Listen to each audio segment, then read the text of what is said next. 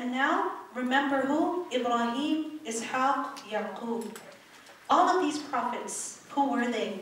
They were ulil aidi. Uli, possessors of al-aidi, strength. Wal absar, and vision. All of these prophets were possessors of aidi.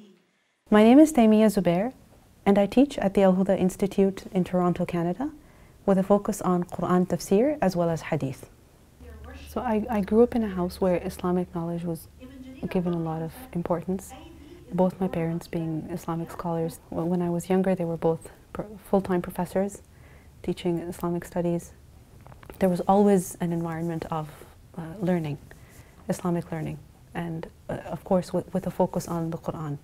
I don't think a single day went by without me either listening to the Quran, my parents reciting it, or teaching it, or something of that sort. Even when we would be driving somewhere, my parents would often have us recite one page.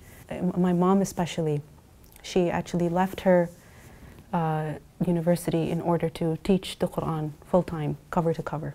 Eventually, when I was in high school, I joined the course also, and when I studied the Quran myself, learning the very text of the Quran, I really felt that Quran is definitely something worth spending every single day of your life with. Eventually, when I studied the tafsir also, and I went, I got exposed to more and more tafsir books, the tafsir literature. That's what opened my mind to really extracting lessons from the Quran and reflecting on the meaning of the Quran. And when you do that, you realize that there's no, you've never given the haqq of it. You've never done enough. My parents, they never spoon-fed me. They never taught me in the sense that, okay, this is what it means and this is what this means. They always equipped me with the tools of researching Islamic knowledge. And basically, they instilled in me the thirst for Islamic knowledge.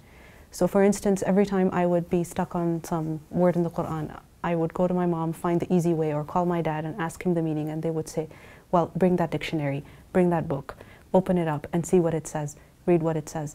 And so they always instilled curiosity in me. And many years ago when I attended the first AlMaghrib class, it was an experience that felt like going through 1,000 books maybe. It was the Light of Guidance class that Sheikh Yasser Qadhi taught on Aqidah. And since then I was hooked on AlMaghrib classes.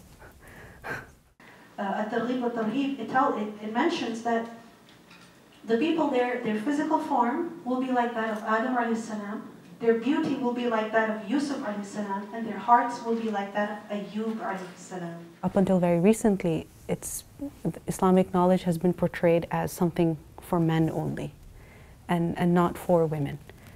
And so, for women, it's very easy to think of their life as, as long as I'm a good wife, I'm a good mother, I'm fine.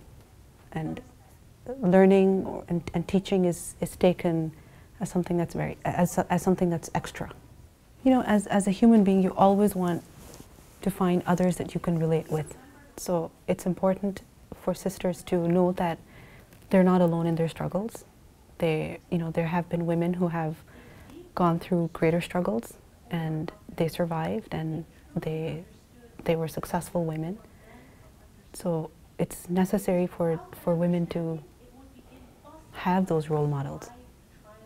And the best role models are those that are mentioned in the Quran.